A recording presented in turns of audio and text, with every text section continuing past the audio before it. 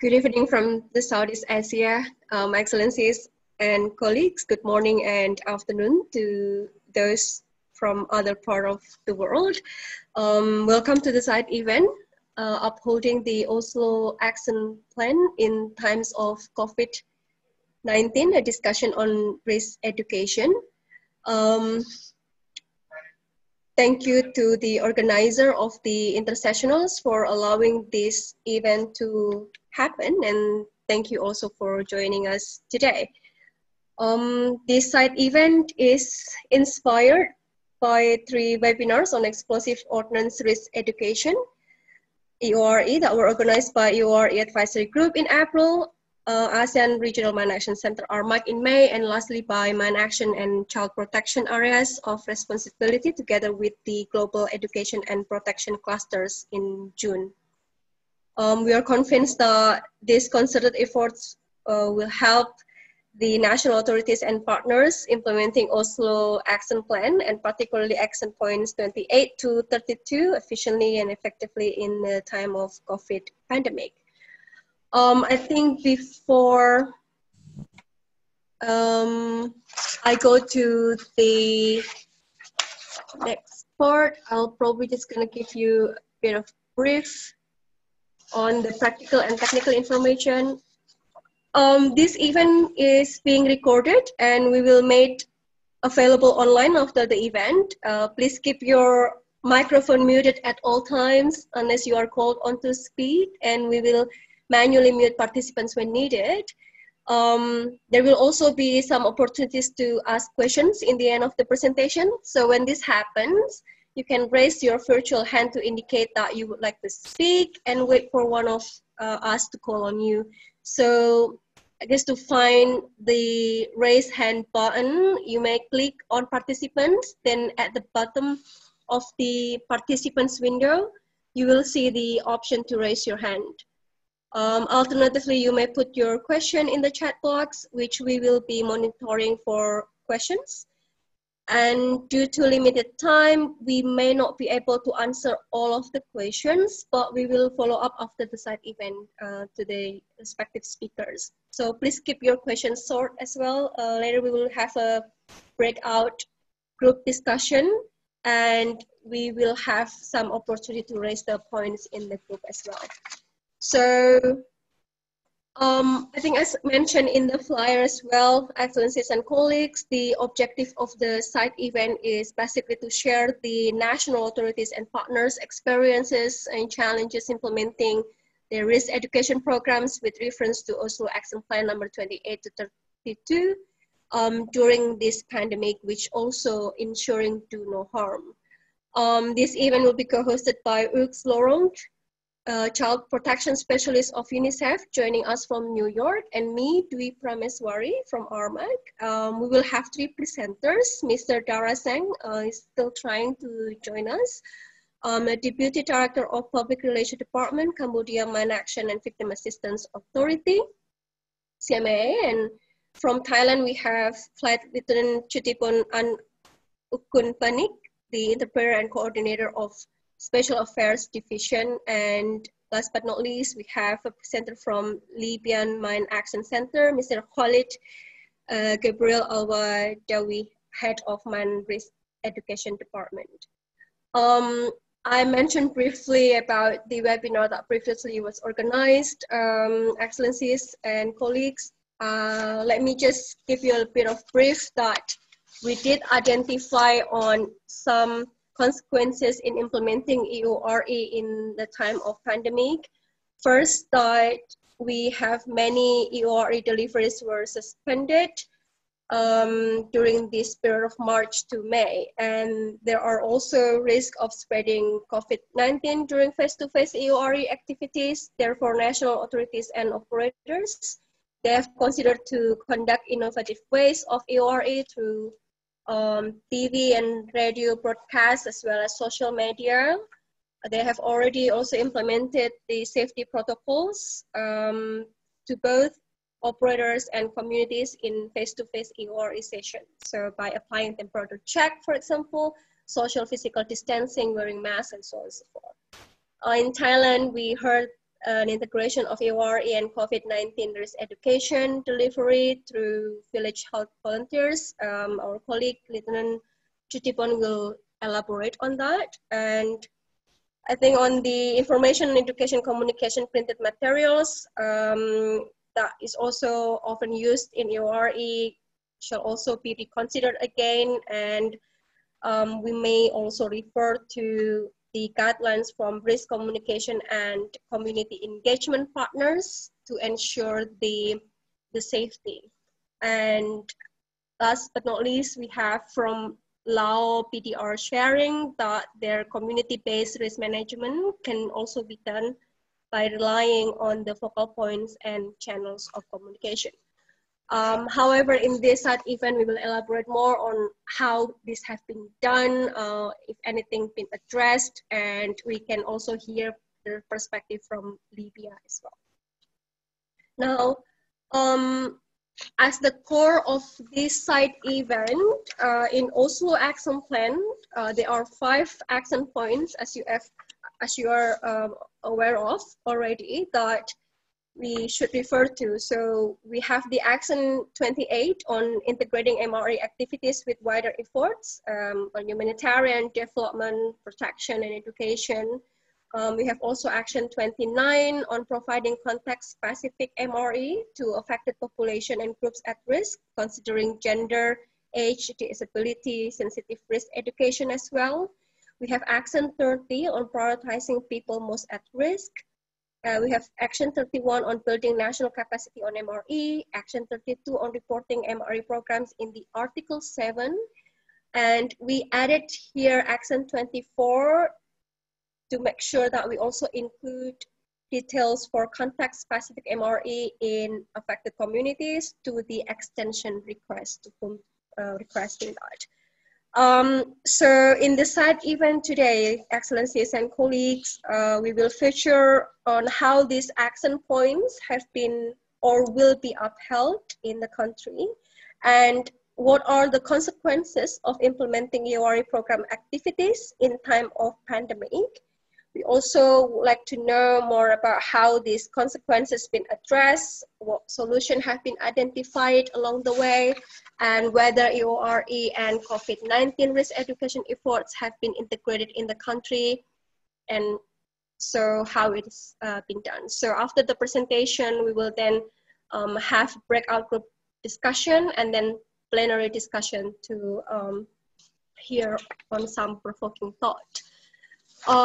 Next, we include all of these key references that we may refer to.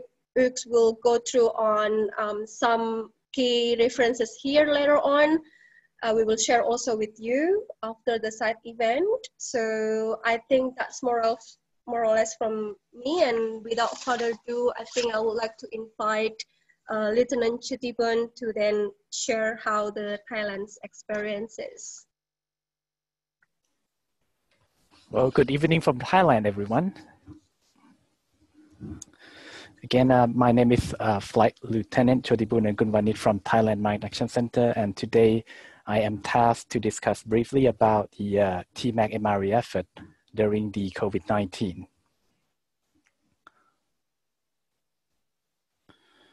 So I think the effect of the COVID-19 has been imminent on the Thailand's mine action activities. This pretty much limited the travel for operational oversight as well as the quality management. And some of our activities like the International Day for Mine Awareness has to be canceled and done through other means like social media. However, the mine risk education and victim assistance seems to be the most restricted activities, as they include a lot of face-to-face and the travel were restricted.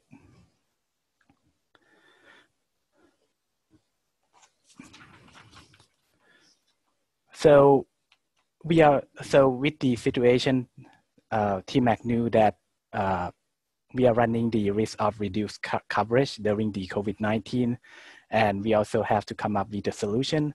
But we also aware that during the rainy season, the there are more chance for the people to wander into the forest to seek the valuable goods, which increase the risk of accident. Some of the value mushroom can go up to 20 USD per kilogram, which can supplement a lot of villagers and families. Usually, TMAC can deploy the team and inform the villagers to not go into the area, or at least be careful about it. But during the COVID-19, the travel and the deployment of the team were restricted to prevent COVID-19 spread.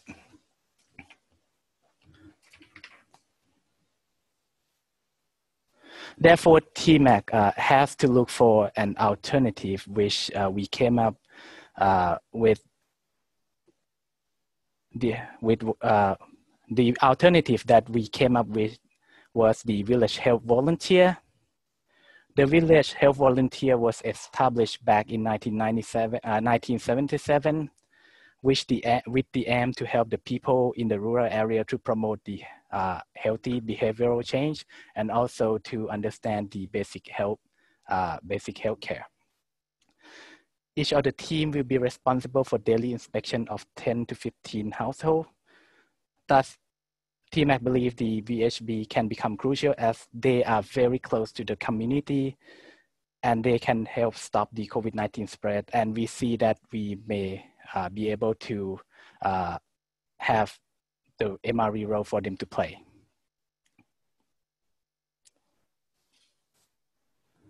So initially, the TMAC will select the area heavily affected by landmines to ensure the coverage.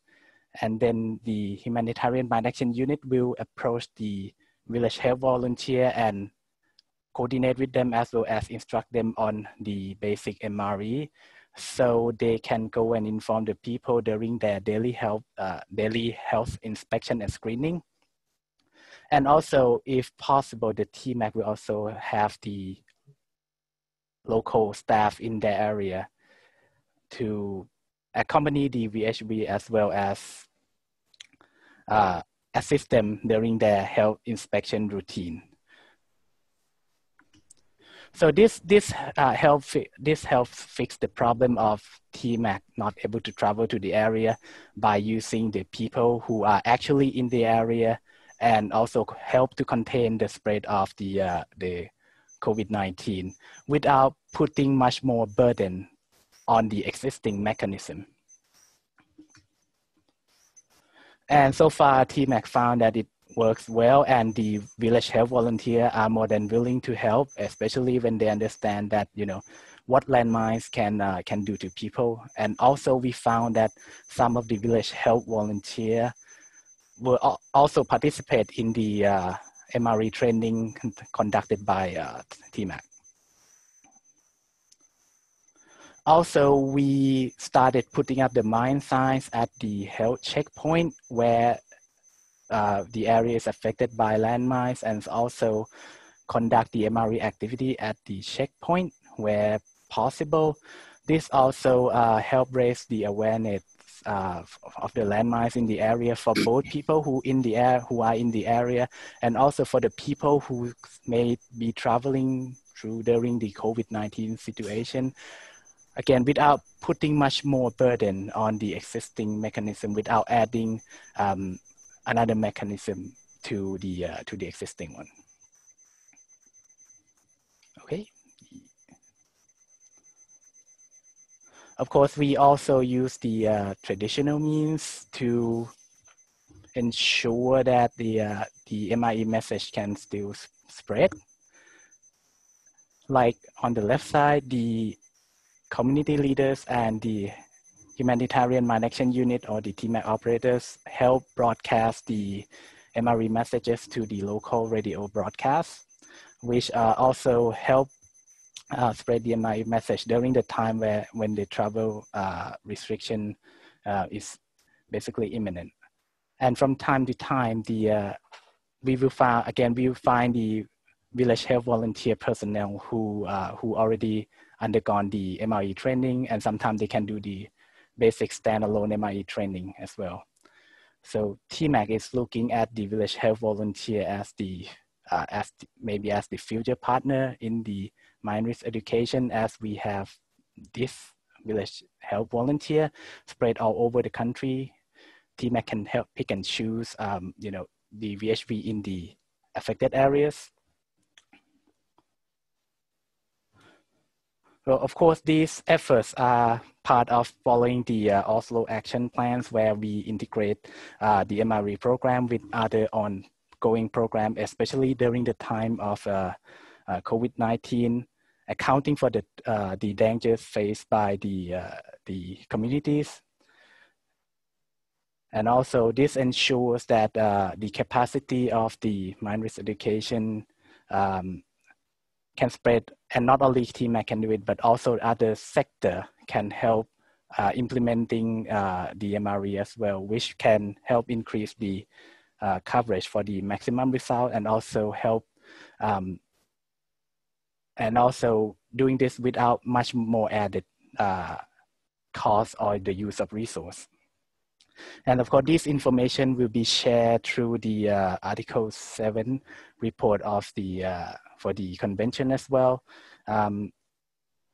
So anyone interested can go and look at the Article 7 transparency report, because Thailand also put a lot more detail of what we do in there.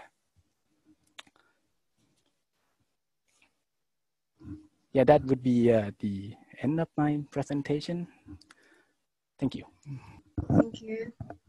Thank you, Chutipan, for the great presentation. It's good to hear that it's also been shared with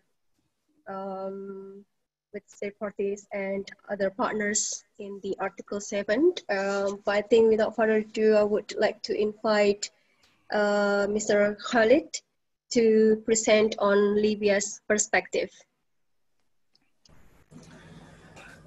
First of all, hi everyone. So I will start with, I'm Khalid Al-Wadawi, head of Risk Education Department in Libya Mine Action Center. I will move it to next slide, please. As a Libya Mine Action Center, we have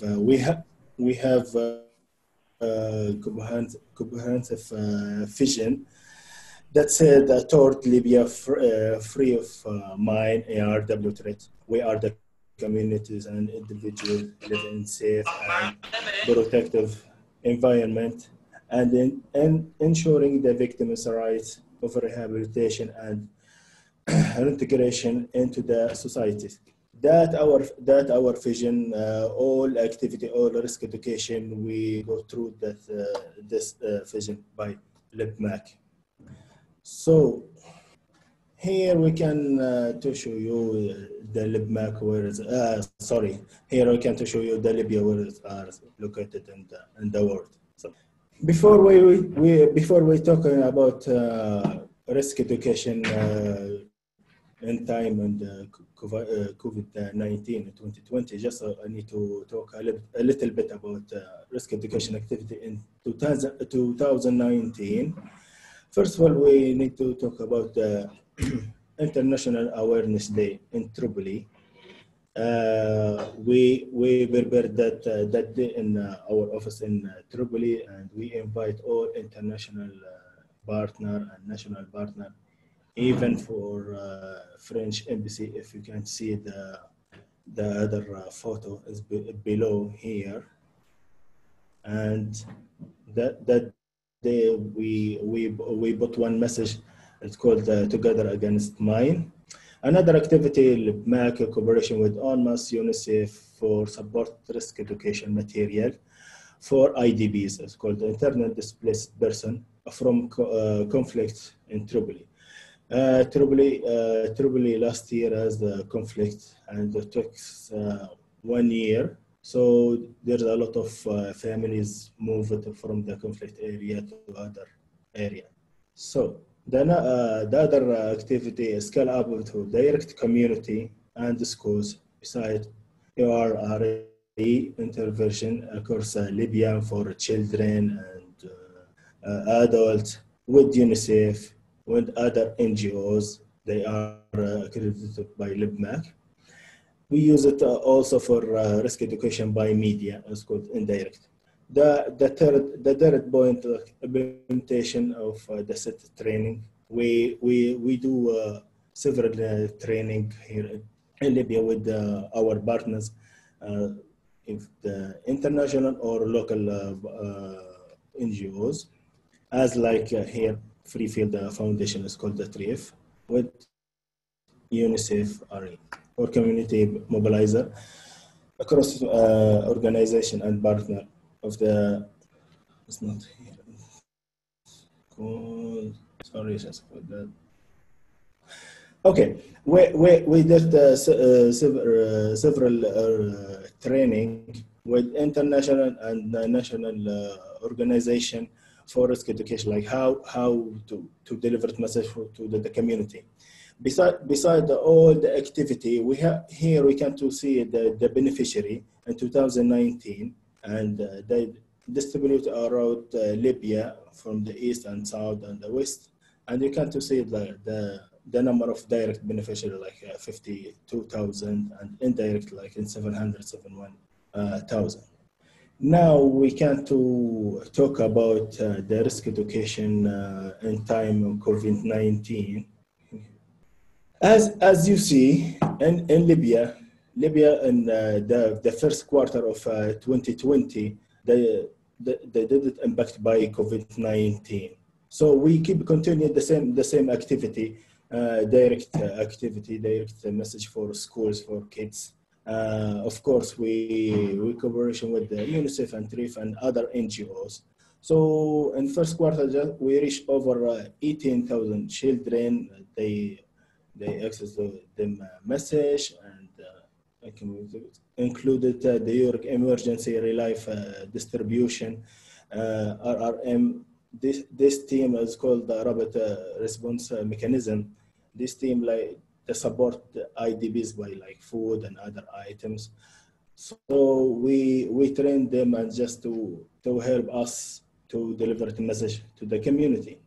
The second point, implementation EORE activity in Nafusa mountain, or Jabal Nafusa, it's called west of the Tripoli, and other city in Tripoli, by TRIF, as well as Eastern Libya like Benghazi and Darna by DCA, DGG, TRIF, and UNICEF.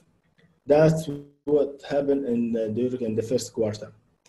Then from March and June 2020 or 2020, in the time COVID-19, here we have a center, it's called National Center for Disease Control. He announcement, we have cases by COVID-19. So we try to find another way to access to the community and give them the message, safety message.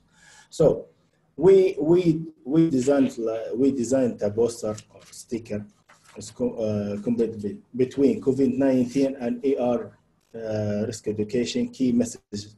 If I need to share a video again, if you can see that poster, is it clear, everyone? Well seen, thanks. Yep. Yeah. That is sticker content between two different messages between COVID-19 and compared with EORE risk education. We finalize it with UNICEF and TRIF and start to distribute it for all the beneficiaries or the community. The second point is scale up the risk education through the social media, radio, or TV. Increased the installation of billboards, because before the COVID-19, we installed the billboard, but now we need to keep focus for more than before, because now we can't to deliver the message face to face. So that's why we need to find another way to access to the community. The last point. As a result, this distributed and outreach through the COVID-19 risk education messages and increased the reported of explosive hazard through the virus hotline was resisted. Because the conflict is finished this year and last May, so many people try to come back. So we going and we try to deal with them and giving them message, don't touch, please call us. So we receive many reporting about that.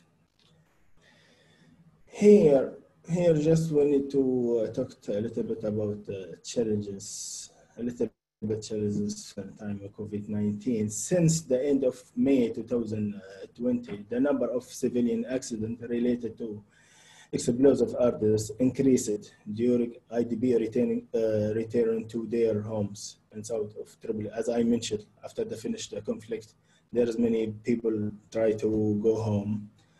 So as a consequences, risk education campaign we try like give more messages for them. There is the good point here. The result of a number incidents has decreased in the past weeks. That's the good point. Yeah, next slide, please. As a LIBMAC with our partner here in Libya, we have several of challenges. It's not like, of course, we have the global issue or global struggle of COVID-19, but in Libya we have another issue like COVID-19. Beside sometimes there is a conflict here and there, internal conflict. So it's good. It's not easy like to access to the community to deliver the message. Also, the second point, as I mentioned, the access and mobility. Like the team, like is not easy to move from city to other city because sometimes security issue like to take control. So that's our challenges. In the end, as I would like to thank you all the partner, all the donor to support LIBMAC and support NGOs to keep going for risk education and other activity, mine action activity. Thank you. Right. Thank you, Khalid. It's also good to learn how Libya addressed the challenges in implementing these action points as well. So I think to shorten the time, I'm just going to invite Bong Seng from CMAA to present. We will share the presentation our side, and please let me invite Bong Seng. Hello. So it is again, I would like to thank ARMAC and team for this very important event. And to start my presentation, I would like to share with you the brief information on mine-based education in general in Cambodia. I mean, the mine-based education continue to play a very important role in delivering key mine-based education messages to landmine and EOW affected community to prevent accident and injury from mine and EOW, and support mine prevent operation to ensure that affected population understand about the importance of mine marking sign and clearance site and areas suspected to be mine and EOW contamination. EORE have been operating in Cambodia for nearly 30 years already by the government and non-governmental organization. In the Cambodia National Mine Action Strategy 2018 to 2025, MRE has been stipulated in Goal 4 at the Objective 1, provide effective mine-based education and risk reduction to affected population, including during human-made and natural disaster emergency. In order to facilitate the achievement of the ARMAC, and I think that some key policies and standard documents have been developed and approved by government for MOE operator implementation. So MOE technical reference group, and this document can be, facilitate the implementations of Oslo Action Plan. So technical reference group and other coordination mechanism has been established under the leadership and coordinations of CMAA. The purpose of reference group is to coordinate MOE planning, standardize MOE messages, licensing and accreditation of MOE agencies, and monitor the implementations of MOE activities in Cambodia. And CMAA has also established the National Action Plan with the prioritization of the targeted group and targeted area. And this prioritization has been developed with the discussion, with the participation of the technical reference group member, and based on the victim data collected by CMAA and prioritized area by CMAA. And also at the time being, UNICEF is supporting CMAA to commission an evaluation of mine risk education program in Cambodia. The evaluation has four main objectives as one, to assess the impact of MOE activity to date, including the identification of the enabling factor, barrier, and bottleneck, and reconstruct a theory of change. And the second one is to review what type of MOE are most suitable and most effective in various contexts in Cambodia. And the third one is to assess the support provided by national entity, to strengthen the national entity for MOE integration and provide recommendation for MOE sector in developing and implementing an MOE transition plan to promote national government ownership, greater accountability, and long-term sustainability. And the last one is to document lesson learned and good practices and innovation that can be informed the review of current natures of MOE strategy. So this evaluation is very important and will be a good opportunity for to analyze the progress against the ARMAC plan result for 2010-2019, and the evaluation will inform us how to adjust different MOE approaches to reflect the new natures of landmine and EORE accident situation, and to inform our ARMAC for to develop and to strengthen our national entity for providing mine risk education in Cambodia.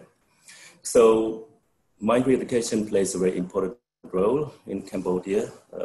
A great achievement have been made over the year. But unfortunately, the world is now facing with the outbreak of COVID-19, and Cambodia is no exception.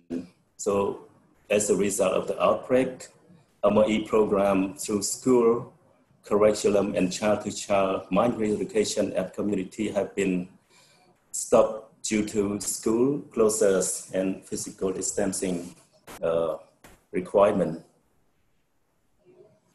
So in order to address the impact of COVID-19 pandemic, MOE staff and network have been prepared on COVID-19 safety procedure and protocol.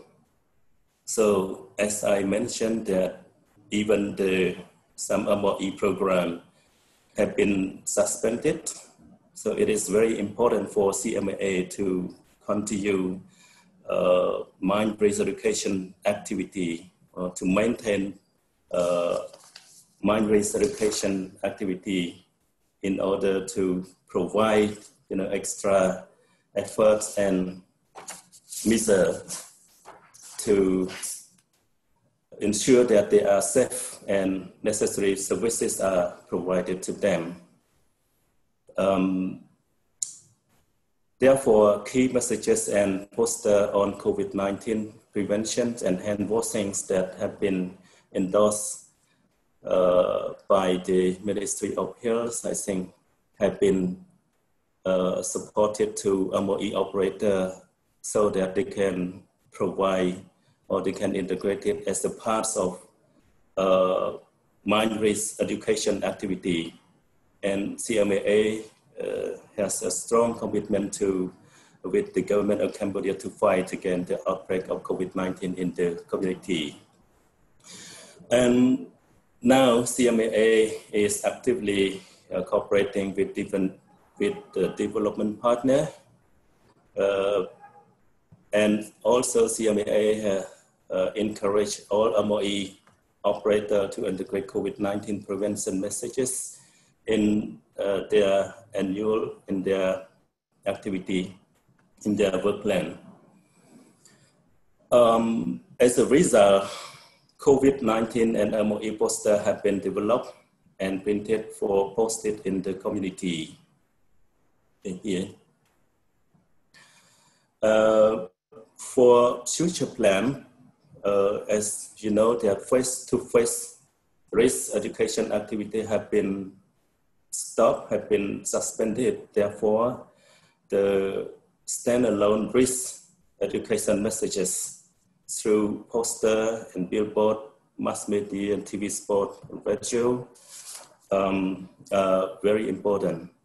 And CMAA will continue MOE activity and continue encouraging all MOE operators to, integrate to and staff and network continue to be prepared to integrate the MOE COVID-19 with their MOE program. Okay, that is the end of my presentation. And if you have any question, please press. Thank you. Thank you, Bong Seng.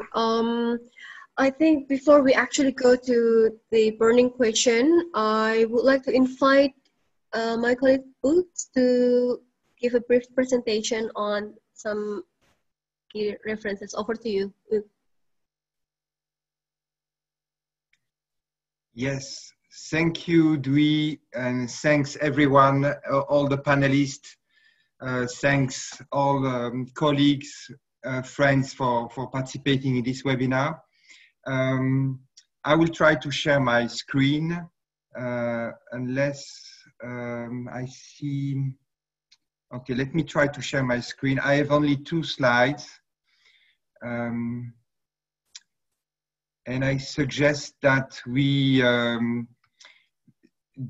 I suggest that for the burning questions, we keep them for the chat box. So then we save time for the discussion, if this is fine with you. Yeah, that works.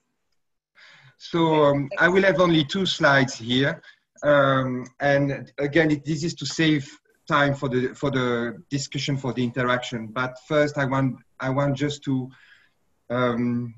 congratulate the 3 speakers who presented their situation in Thailand, in Libya, and in Cambodia. It's amazing to see how national authorities have been able to adapt their programming and keep high standards for risk education. It's really very encouraging for the entire sector to see how you are dealing with this issue, your flexibility, your agility to adapt your processes and make sure that affected communities receive not only EORE, but also COVID risk education or other COVID-related activities. So that's really inspiring, I think, for many of us, hence the importance of sharing those experiences with everyone. My two slides are actually about a kind of toolbox that we have prepared, and that is at the disposal of the entire sector. But first, in this slide, you see that we are actually facing three main scenarios in our sector. The first scenario is countries dealing with, trying to deal with EORE and safely maintain EORE by all means. This means mainly shifting from face-to-face activities to remote activities and digital activities. But that's one key scenario that we are seeing. And when they are face-to-face activities, making sure they are totally safe. The second scenario that is, of course, happening these days, as we can see with the examples from the national authorities, is that we have increasingly integration of EORE and COVID risk education activities. This is a trend that will continue as we see that there are countries where the situation is even worsening in terms of COVID. So this is, of course, something that we want to promote, the integration of both activities. In some, for some organizations, for some countries, or some programs, even EORE may be replaced by COVID risk education activities. So we have seen also some examples. And of course, there could be a combination of the three scenarios in many countries. So these are basically the key scenarios. To address all these scenarios, as I said, we developed a kind of toolbox together with all the partners from the community, especially the EORE advisory group. And I want just to highlight the tools that are at your disposal. The first one is a community of practice. This is called the International MRE Working Group. We have more than 400 members, and everyone is welcome to be part of this community. So this is a forum where we can have horizontal exchange from country to country, from organization to organizations, from individual to individual. It's designed for that and to promote knowledge exchange and sharing lessons learned and best practices. We organized a number of webinars. I don't need to go into the details, but we have had an ARMAC webinar a few weeks ago. 3 months ago, we organized, that was on 1st April. We organized a webinar with 47 countries and 28 organizations. So all these webinars are at your disposal, and they have their own Q&A and other documents. Then there is a resource library that is at your disposal. I will come to this in a minute. And we have also a Q&A that was specifically designed for the sector. It's a 15-page guidance document on how we can adapt our activities and how we can address some COVID risk education activities. It's specifically designed for the EORE sector. So I will just try to show you very briefly, without taking too much time. I want to show you now how the resource library looks like. I guess you all can see the screen. It's a little bit small, but when you open this link with the resource library, you have on top of it a folder with key links, a folder with webinars, You have examples of integrated EORE. We don't have so many examples, so we welcome more examples from all of you. But for example, you will see very nice tools developed by Palestine or Libya, for example. We have a folder on resource for remote EORE with guidance on how to address EORE through a non-face-to-face approach, etc. I won't go through all of them. I just want to highlight the last one, which is a new one. It's still empty now, but we'll fill out this folder in the coming days. RCCE, as Dewey mentioned, this is risk communication and community engagement.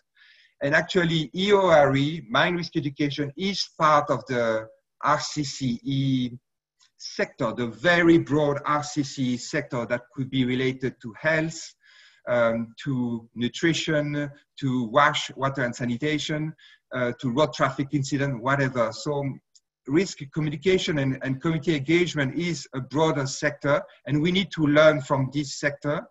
And I will share with you through this resource library a very large package of information on how we can measure our reach, how we can measure the impact of our activities during the COVID situation. There have been a few webinars organized over the last weeks from the RCCE sector, and we'll share that with you.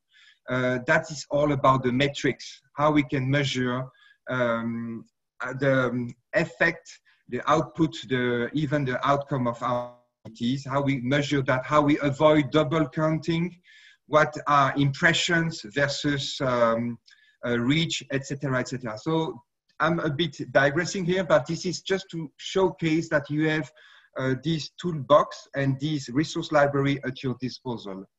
So over to you, Dewey. I think I'm done with this, and we can move. I suggest we move to the discussion part and keep the question for the chat if we want to save time. Thanks a lot. Thanks, Uk. I think we have about 30 minutes to go through discussion. So we have one question about about how has each organization and country implemented or plan to implement action points 28, 32. We hear that from time to time, and my colleague Kathleen will divide us into smaller groups. So you will probably see a prompt to join a breakout room. We will have about 15 minutes given the current time available. So you can just click join breakout room. And there is also a trigger of time. If you don't click it, you will be automatically come into this randomized group anyway. So if you need any help, click the question mark at the bottom of the screen, and our colleague Kathleen will be coming over. So we have several facilitators that are kindly to help us in this group. And I think after 15 minutes, then we will go back to the plenary and have more discussion on overall the breakout group discussion. So if you have any burning questions, as Ux already mentioned, please do feel free to drop the questions in the chat box. We will address that afterwards. If not in this side event, then we will address that after the side event. So over to you, Kathleen, to manage the breakout group, please. Thank you. Welcome back. In our group, we were hearing more from GICHD plan on online training, but I think we can elaborate more in the plenary. I see Ux coming, more people coming back. I hope you had a good group discussion. Ux, do you want to carry it from here? Yes, Dewey, thanks. That was, I think, a productive discussion from our side in group 2. I think we have a large number of groups. How many actually do we have? Did we have 6 or 7 groups? 8. 8 groups. Thanks, Caitlin. So I think it might not be possible to go through a wrap-up, through a summary of the outcome of the discussion of each of the 8 groups. So I would like, because we have actually just few minutes left. So those who facilitated the group discussion and those who participated, would you like to raise a point, a burning issue, something you think you should be shared with everyone, that is worth to share with everyone, in a brief manner? Would you like to share anything? The floor is yours. You can take the floor, you unmute yourself, or you just highlight your point in the chat. I can start it then, I guess, from here, if that's okay. Please go ahead, yes. Yeah, okay. All right, so we were kind of, when we listening from Valen, Chief of Program in GICSG, it was very interesting that GICSG now is working with EORE Advisory Group on the online training, capacity building part. So I think we can probably have Valen to explain more about that later on. But it was a couple of things that is very interesting also coming from Iraq. Our group was Middle East group, more or less. We have from ICRC and MAG UNMAS as well that is working in Iraq. So they had Facebook ad as a pilot project even before COVID-19, and the aim was also to target some group that are not accessible. And now I believe that along the way in the COVID-19 situation right now, it is a lot more useful. I think that's thought that is quite provoking during our discussion. There are also some media campaign also been done as well by UNMAS. So that's more or less from our Middle East group / GICSG as well. Thanks. Thank you, Dwi. That's a very good summary. Anyone else would like to take the floor to speak up on this, on the discussion you had with your colleagues, partners?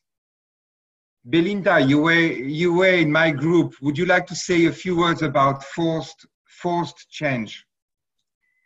Yeah, I'm interested in what we were forced to change due to COVID, and what so innovations and things we've been forced to change that we will now keep. As examples from Iraq wasn't necessarily forced change, but they've been working more with remotely through other partners. From my monitoring work, I can see that that's been happening more in Myanmar and countries, then there's also the really good example from Vietnam that Mesa highlighted, CRS in Vietnam.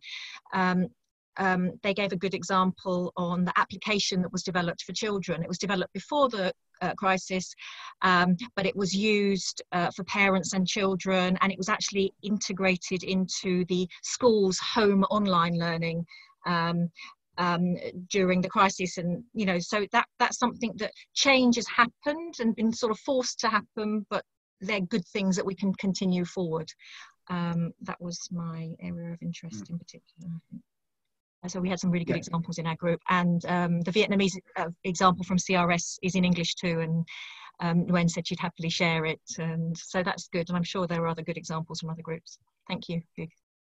Thanks, Belinda. I think that was yes, very interesting to have those examples from Vietnam, from MAG as well, the approach of MAG on this issue. And on forced change, the last point I made in my short presentation about how to measure the impact of our activities or the effect of activities, we are from a, I would say from a UNICEF perspective, we are forced to explore how other sectors are dealing with RCCE, risk communication and community engagement. So this is an example of forced change that I think will have a long-term effect. It's not only about using digital approaches, etc. It's also even about measuring our activities in an emergency context. So this is a set of tools that we need to explore that are out of the mine action box, the traditional mine action or the traditional risk education box. And that's, I think, a very positive forced change. Anyone else would like to make a final point from your group discussion before we wrap up the entire session? Hi, Hugh. Milena. Yes. From Go ahead, Milena. MAG. We had very interesting discussions in our group, but I wanted to outline two things. In terms of integration, we had the example from UNMAS with all the humanitarian action plan meeting like protection, education clusters, and working together towards the integration of EORE. In terms of context specific, we had quite good examples, both to try and reach the most at risk, but also to adapt with new tools like the risk education talking device in Somalia. In terms of prioritization, a lot of barriers and challenging to reach the most at risk when we cannot deploy the teams. When we need to go through social media, through calls, sometimes they don't have access to all these means. In terms of capacity building, always outlining, like they did in the previous presentation, the strength of having community focal points or any link in the community that can support with spreading risk education messages and continuing this link with the community when we cannot access to them due to the limitations during the pandemic. And I think that's more or less quick summary, not to take more time, but like, thank you for the group and the interesting inputs. Excellent, Milena. Thanks for this perspective. I think Ruth, you wanted to take the floor as well, and I think you will be you may be the last speaker. Ruth, would you like to share a few things with the group? Yeah, thank you, Hugh. We had LibMac in our group, and again, so we had an interesting discussion around what they've been doing based on the presentation. But one of the questions I think that they were asking was in terms of, you know, what is a good way to build capacity with partners who perhaps are not from the mine action sector, who could help to deliver risk education and COVID messages in the future. So I know that today we heard from TMAC about how they're working with the village health volunteers, but it might be interesting amongst the community of practice to share some ideas around developing capacity of partners, also in a fairly short time frame to enable them to deliver messages. We also had some interesting inputs from work happening in Nigeria, which included a lot of online and remote work with risk education talking devices to provide risk education messages, and also looking at the development of a distance learning program. I think those were the key points, and maybe some of my colleagues who were in that group will elaborate on that within the messages. Thank you very much. Thanks a lot, Ruth. I think we should, I'm conscious of time, so we should conclude this session. Before I conclude, do you want to say anything, or Caitlin, do you want to say anything?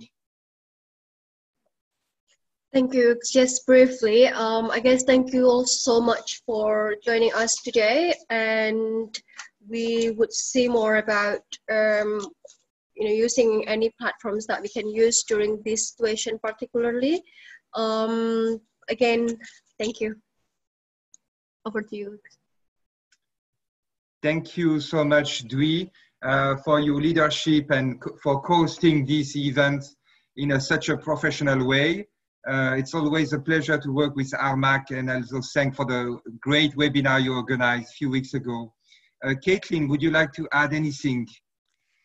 Just add a note. I've written this in the chat, but if anyone else wants to share anything that was interesting, thought-provoking from your discussions, feel free to send it to us via email. I provided mine in the chat. I think you also have yours in the Intersessional program, and we're happy to include that, what you send to us, in a report that we'll be writing up on this. Thank you so much, Caitlin, who actually ensured all the technical aspect of this webinar. So this side event. So thanks a lot, Caitlin. I want to I won't summarize all the discussion we had, but I think in this session, we have been able to see how the sector has been able to adapt and to even reimagine the way we work. It's really, we talk a lot about innovation.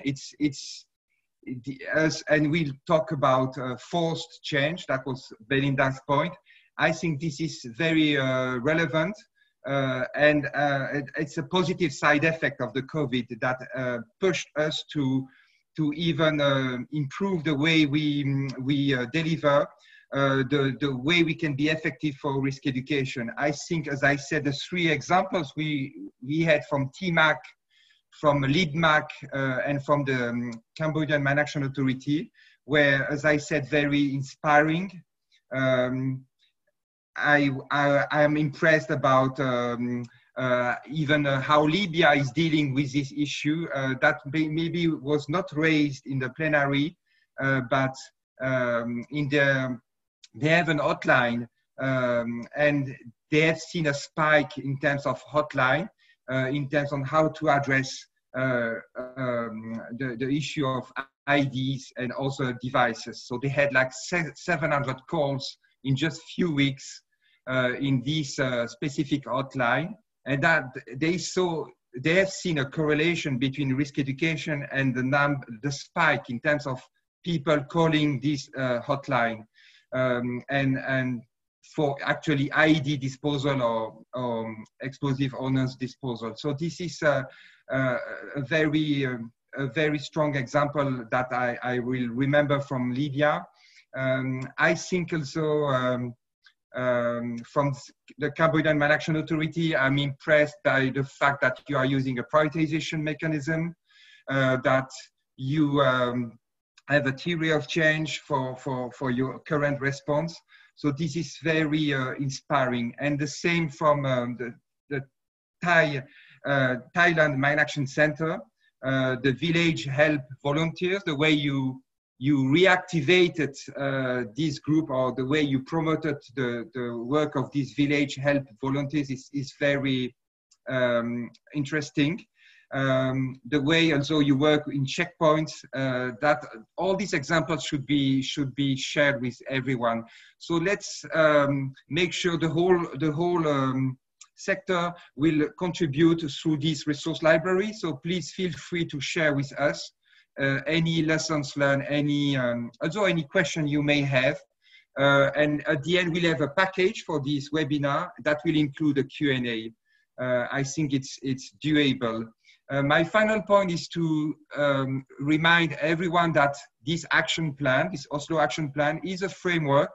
It's a roadmap for the next 5 years that will help guide the work in our sector, including for non-state parties. We can use these as a roadmap, and these 5+1 action points are actually all related to indicators in the Oslo Action Plan.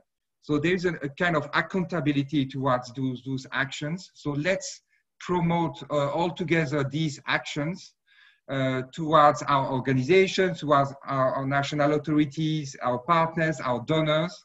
That's the purpose of this webinar as well, to promote those action points. As we speak, there is a preparation of the next meeting of the CCM, the Convention on Cluster Munition, and they are also preparing an action plan for the CCM, for the Cluster Munition Convention. And this action plan, the Lausanne Action Plan, will have also specific points on EORE, and that will be the first time as well. And again, that will guide the work of the CCM state parties and observers for the next 5 years. So let's promote those action points. And my final word will go to our three panelists from Libya, Thailand, Shotubon from Thailand, Khaled from Libya, and Dara Seng from Cambodia. So thanks a lot for sharing all your expertise and lessons learned with all of us. We learned a lot. Dwi, many thanks for hosting this event. I think we can say we are over now. And last point, in just 20 minutes, the intersessional will resume. The plenary session will resume. So if you would like to join the intersessional, and you plan to do that, you have a 20-minute break before it resumes. Am I right, Dwi? Yeah, a bit lesser than 20 minutes. But yeah, it's going to start at 3 o'clock Geneva time. Mm-hmm. Thank you so much. Many thanks, everyone, for your participation. All the best. Thank you. Bye-bye. Thank you.